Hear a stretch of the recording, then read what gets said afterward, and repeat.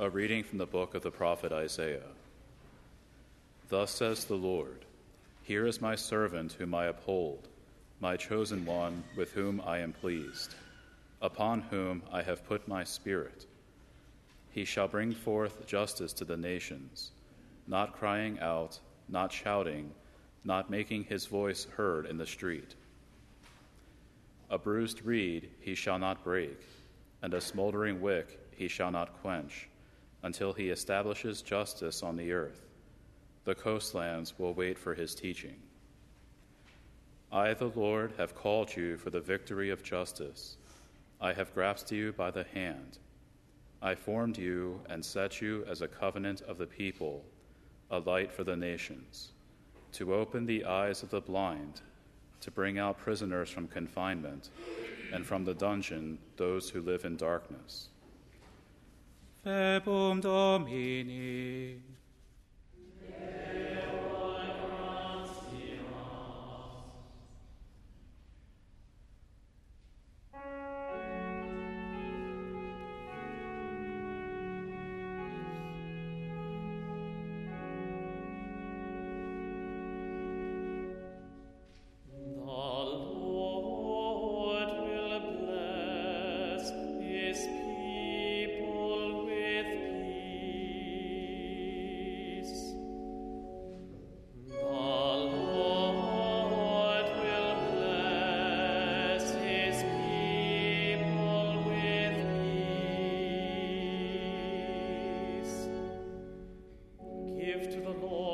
Sons of God, give to the Lord glory and praise.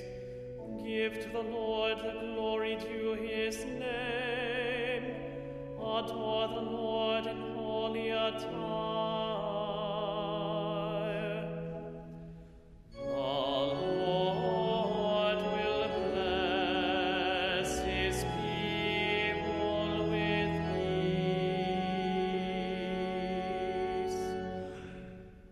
The voice of the Lord is over the waters, the Lord over vast waters.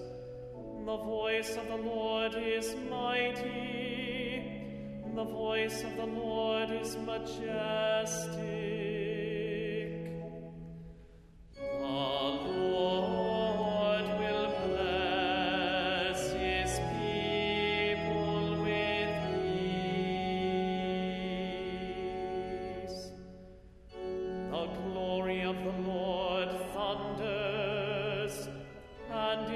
Temple, all say glory.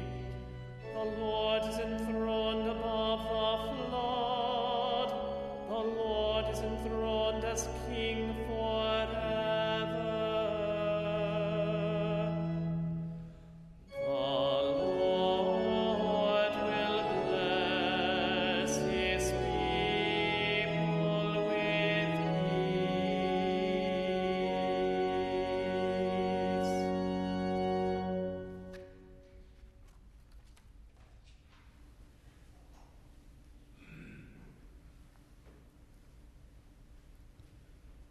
A reading from the Acts of the Apostles.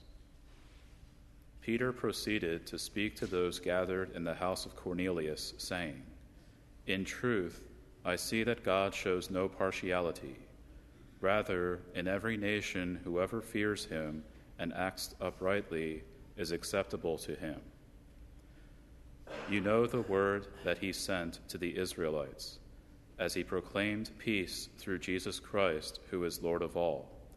What has happened over all Judea, beginning in Galilee after the baptism that John preached, how God anointed Jesus of Nazareth with the Holy Spirit and power.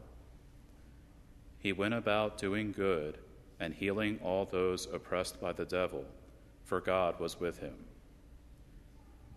Verbum Domini.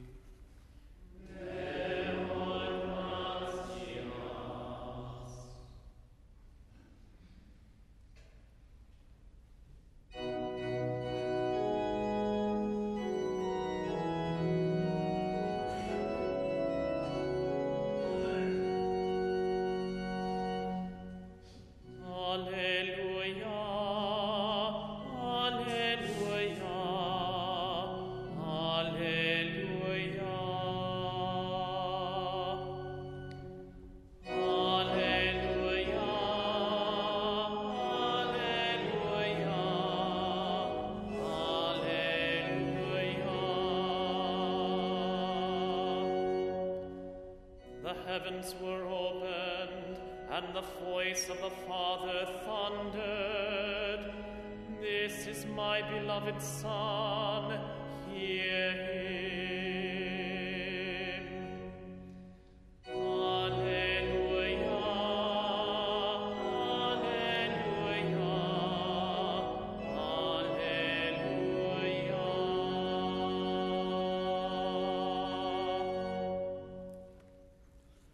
Dominus vobiscum. Et cum spiritu tuo. Lectio Sancti Evangelii secundum Matteum. Gloria tibi, Domine.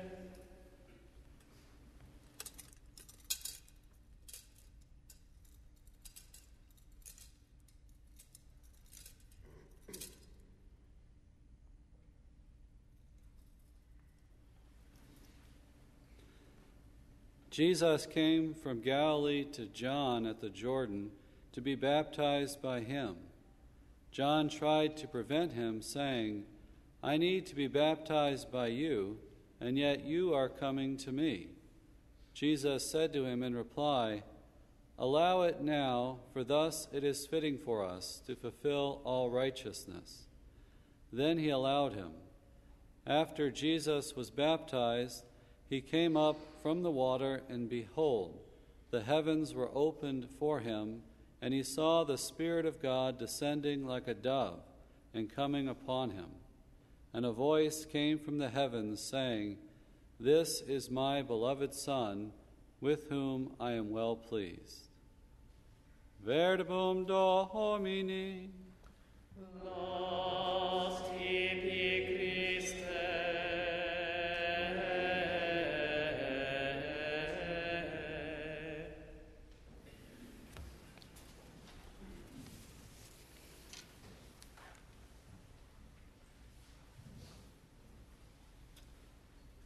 Today we celebrate the baptism of the Lord, this first Sunday in ordinary time, and it marks the beginning of Jesus' mission. He's being sent out. He's revealing who he is as the Messiah. The Father proclaims it, "This is my beloved Son with whom I'm well pleased," and the Holy Spirit sends him into the desert, to be tempted by Satan, and begins his public ministry. Here, though Jesus is not receiving, of course, the sacrament of baptism, he institutes the sacraments. It is his paschal mystery that gives him the power to save and to heal us. It is the saving mysteries of his life that the sacraments put us in touch with, in contact with, that how we receive that grace that he merited for us is through the sacraments. Today we're told, though, that he submits to the baptism of John the Baptist. Remember, we're told in the Gospels that John's baptism was a baptism of repentance, not the sacramental baptism, and it involved a confession of sins and a turning from sin, a new start, to prepare the way for the Lord, to turn from sin, to turn to the coming of Christ.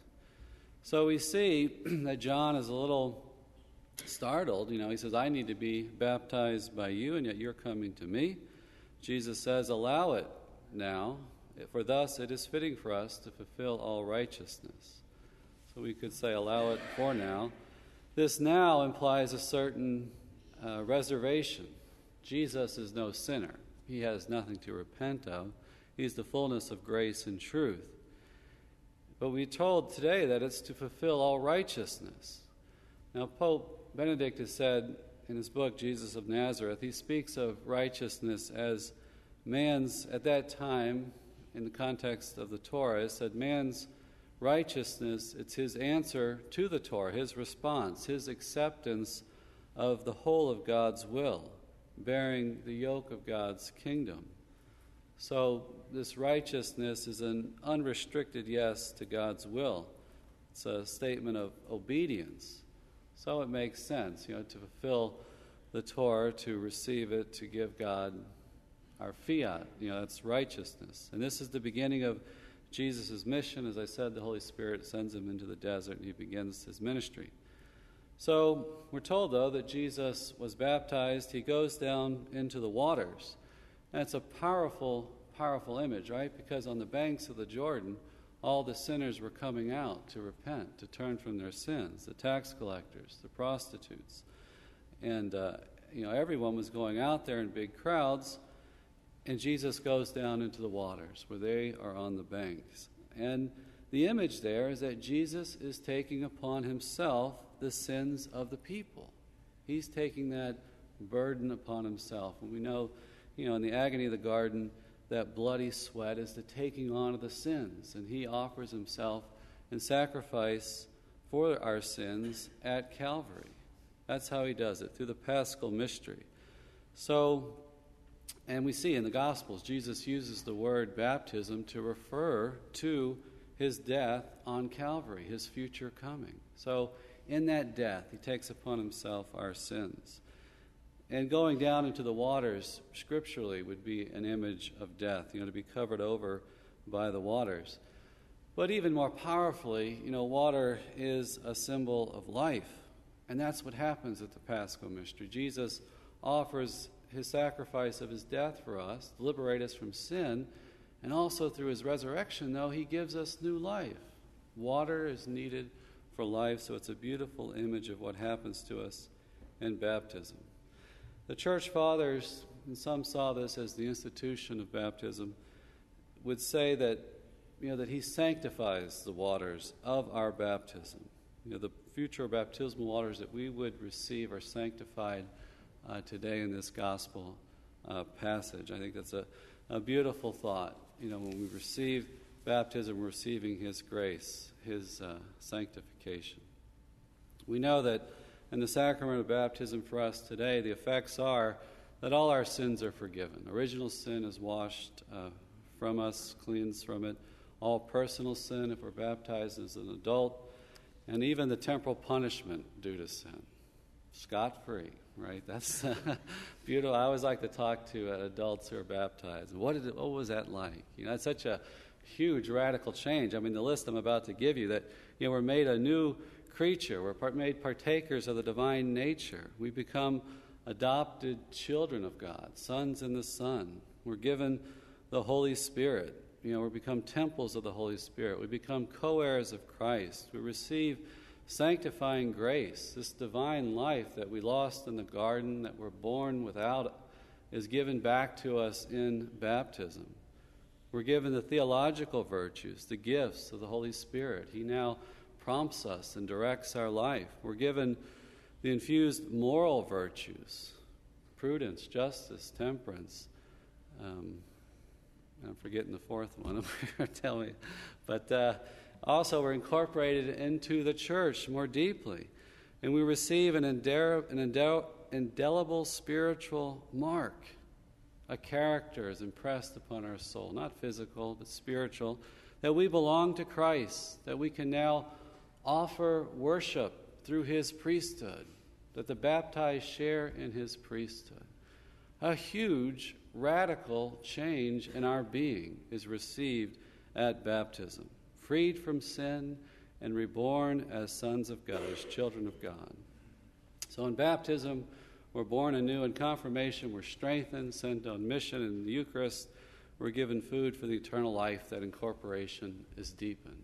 That's what's happening to us as Christians. That's the work of our salvation, our sanctification, being done upon us by Jesus Christ and his sacrifice on Calvary. That Paschal mystery is applied to us, and we're radically made new.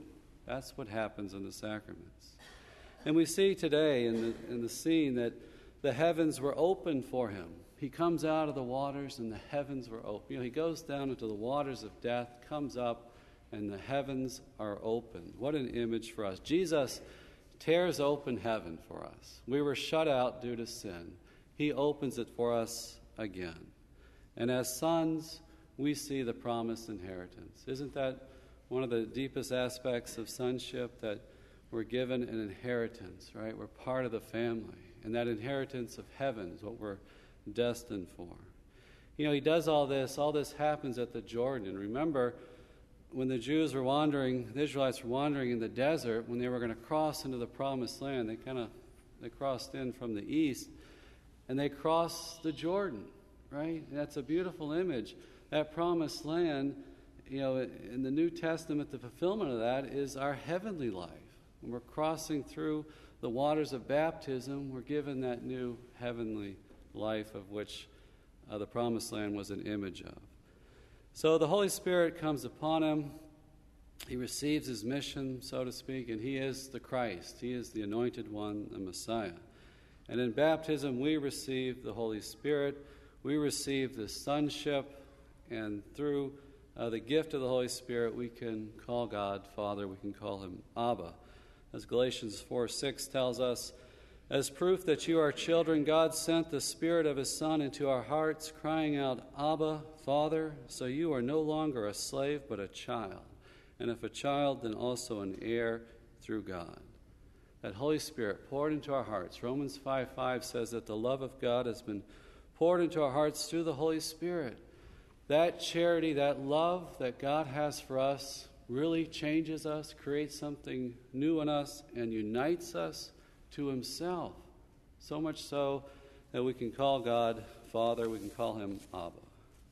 Beautiful, amazing gifts. I left part of my homily lectionary here. So, the main theme I wanted to preach on today, though, is this idea of sonship, being made a child of God, a son or a daughter of God, sons in the Son. That through this baptism incorporated into Jesus, we share in his very relationship that he has with his heavenly Father. That we share in the divine knowing and loving to know and love as God does. Partakers in his nature, that we're raised up. We're still creatures. We still have a human nature. But through grace, we're raised up to share in his life. And not just a cold kind of change of nature. That seems kind of cold to me. We're made sons. We're made children. Right? It's a deep relationship of love. Right? That's the cause of it. That's what makes it happen. When we think of what sonship is, Jesus gives us that great parable of the prodigal son.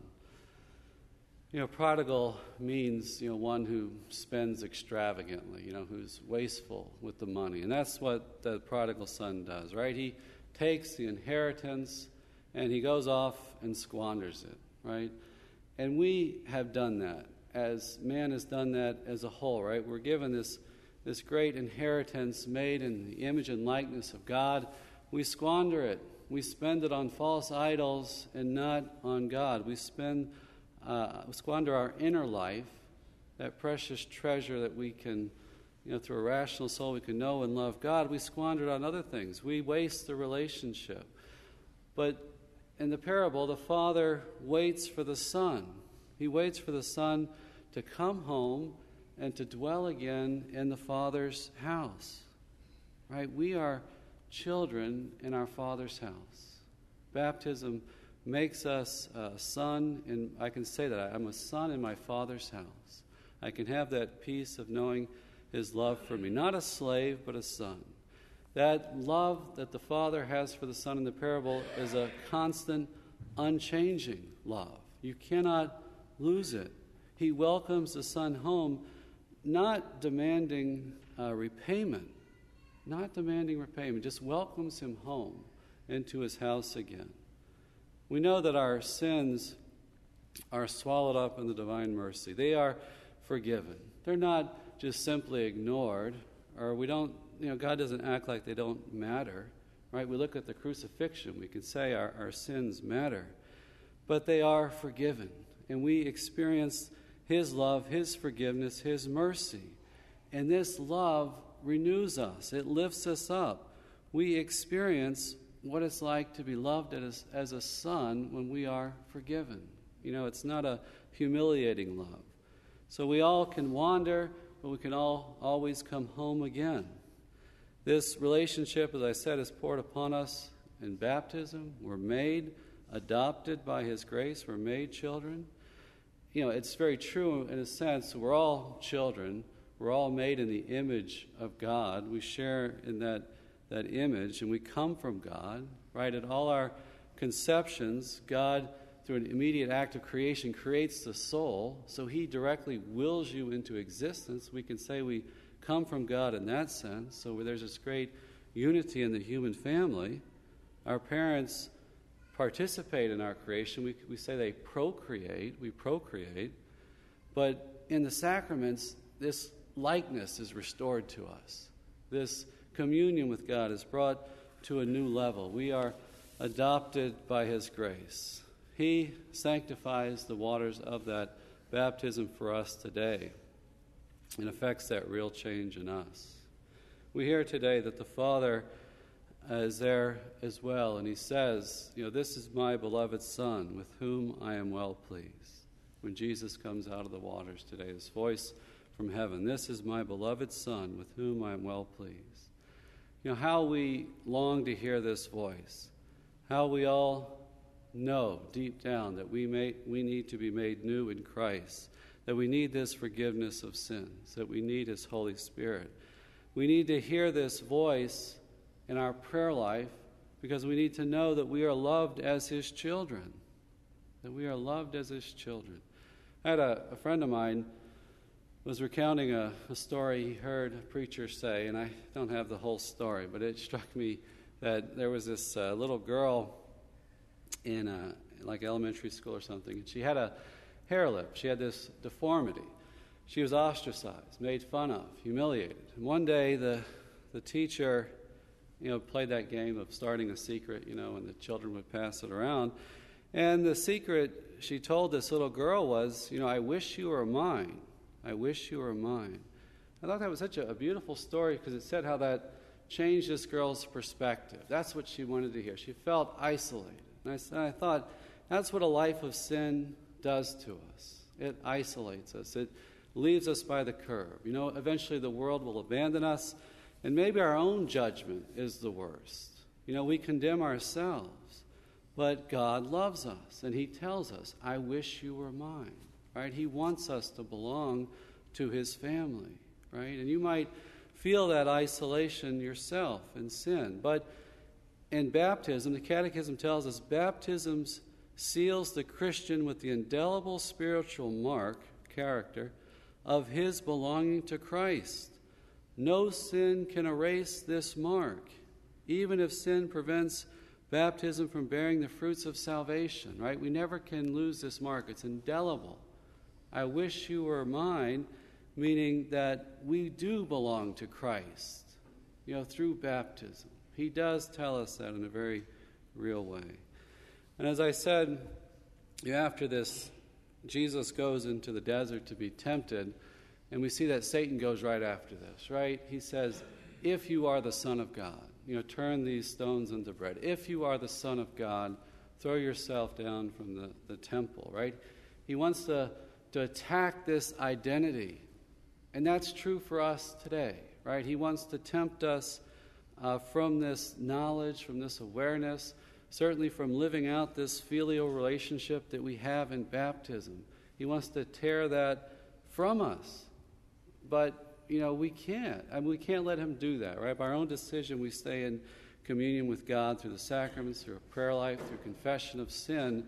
We hold on to that relationship, and we can enjoy the fruits of that relationship in our heavenly life that we're destined for. Praise God. Praise God. We share in that relationship, and it is a free gift to us today.